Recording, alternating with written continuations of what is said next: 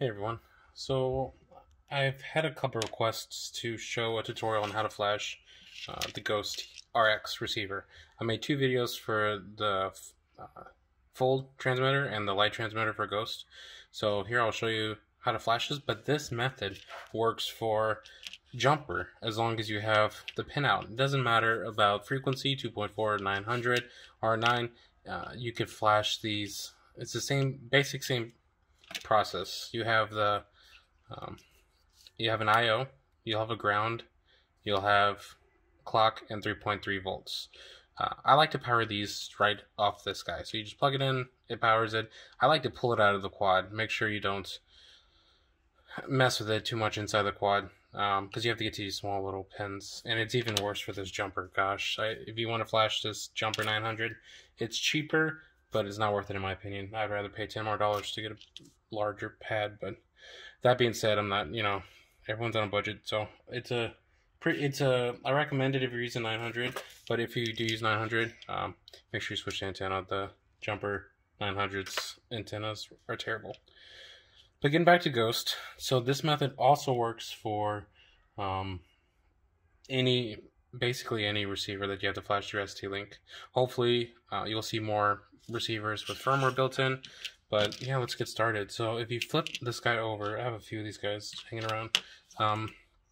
You'll notice that you have these pins right here. They're not as big as the regular pins of flash, but I think they're not bad. If you've soldered onto a small 20x20 or a 16x16 board, or had to do any work on a little tiny whoop, this is super easy. But you'll have the top, which is your clock, your IO, your data. Then you'll have your ground and your 3.3. Now, if you're powering this through a flight controller, or like I'm doing it here with this power board, going to this Duo, which hopefully we'll have support for soon, make sure you don't power it through the 3.3 as well. Only one. So either do it at 3.3 or do it to 5 volts. Don't do both. I prefer this. Keeps it nice and clean. You just use this and you match the top pin here, and I'll put a picture on here, top pin, and then you'll have the clock right here, 5. Then the second pin on here would go to IO, which is 2. Then the third pin down here will go to ground, which is 4. And then the fourth pin will go to the 3.3, which on my ST-Link, which I'll have a link in the description, you can buy it on Amazon, that is 8. So yeah, let's make my soldering iron is nice and warmed up. I like to use, this is what I like to use, flux pen. This is no clean. A lot of people like to clean it anyway because it's sticky, but I am a lazy person and I do not clean any of it, and I've never damaged anything.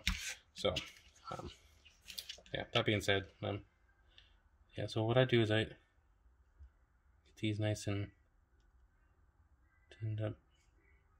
And I am not the best at soldering. That's why I use my software skills to work on that TX target, because I am not a solderer. So what I do is I take let's see, we got you're gonna need 4 if you're gonna power it. If you're not gonna power it, if you're gonna power it through the quads flight controller, keep the power and ground on the flight controller, and all you need to use these 3 for ground. Then you can use this for the data and clock or whatever you want to use.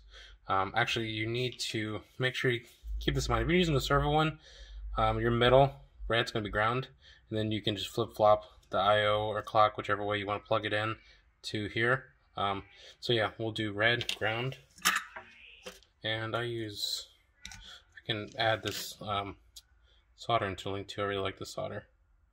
Makes it super easy. I get these tinned up, and then we'll do ground first, which is that third pin. And the flux really helps just pull it. And again, it doesn't really matter the order for the servo connector, because we can flip it around. And even if you put in the clock and data backwards, it's kind of like telemetry. You won't break anything. You just flip the RX and TX on serial, and you won't break anything. And okay, gosh, I hate soldering. Okay,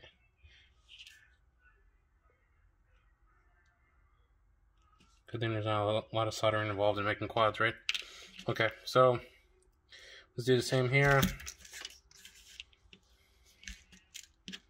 Now the rule of thumb is you're not supposed to put solder on the tip and put that on the board, but again, I suck at soldering and I don't listen to people. So I put solder in here, usually on the wire, get a nice solder, and you know, if you used flux, it kind of just pulls it.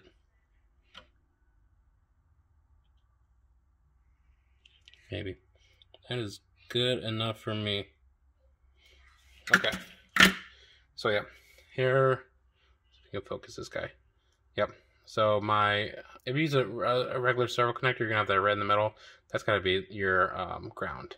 So like I told you before in the beginning, we got the top, brown is clock, data is the yellow, the red servo wire is gonna be the ground, and then you have this guy. Now make sure you don't mix and match polarities here. So let's make sure we know this one is the, come on, focus. This is quality recording here. And this bottom one's gonna be positive. So we're just gonna set that up. And clock is here. Yeah, should be good to go. Let's plug it in the computer. So now it's time to remove the protection on the Ghost. Download STM32 STlink Utility. Look in the description for a link. With this program, we're going to select target and go to option bytes. And then we're going to remove the read protection. You should see level 1 if you have never flashed. We need to switch this to level 0 for the readout protection. And then we need, you'll see some of these selected already. Let's unselect all. And now be careful. Once we do this, there is no going back to Ghost. This will corrupt the firmware and you're stuck with having to flash ELRS. Click apply and we're good to go.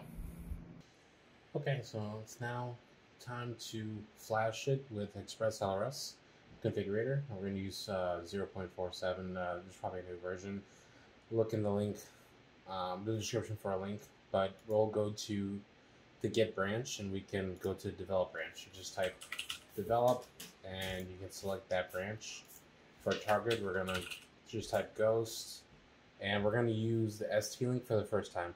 For the second time, we can use the Betaflight Passthrough, and you just plug your quad into the computer the same way you would use Betaflight, except don't connect on Betaflight, and you'll just select the Betaflight Passthrough, and it'll use serial to update it.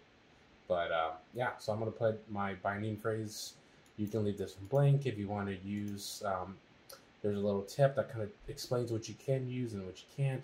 I like binding phrases because everything just is ready to go. You don't have to worry about any binding sequence or anything like that. There's only one option, 2.4. I like to do lock on first connection. Lock on first connection means it's not going to search when you lose connection. It's automatically going to use the same rate packet, so it's quicker to reconnect. Also, I'm going to use 500 Hertz and hybrid switches. I'm not going to use telemetry, but that does work. It still has limited telemetry. So enabled telemetry is a little, it's not, there's still limited telemetry without actually having the full telemetry, but I run no telemetry. So we're going to build flash. Should be pretty fast. You'll notice, look at the RX, you'll see it's blinking normally right now, and then once it starts flashing, you'll see the STlink start blinking, and let's see how long this takes. Now, it might take a little longer than what you see on the screen if this is your first time flashing. It has to download all the Platform IO libraries, all the Arduino libraries, so this might be a longer process than what you see on the screen. That's okay.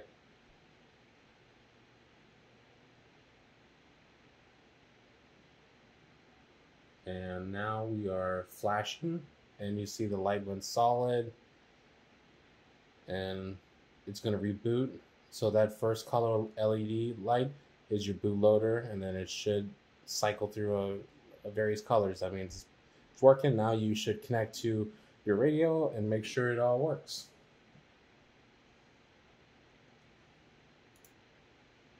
And then when you plug this into your drone and when you get it all connected, go back to develop, go to your target, goes, and this is the same for any receiver. So if you buy some do-it-yourself receivers for the same setup, a lot of those actually have UARTs, but almost everything has a Betaflight pass-through using our bootloader. So we're going to use Ghost, we'll do the Betaflight pass-through, and just plug in your drone to the USB, and it should be good to go. And make sure it's all connected on Betaflight properly on a with RX and TX. But yeah, happy flying.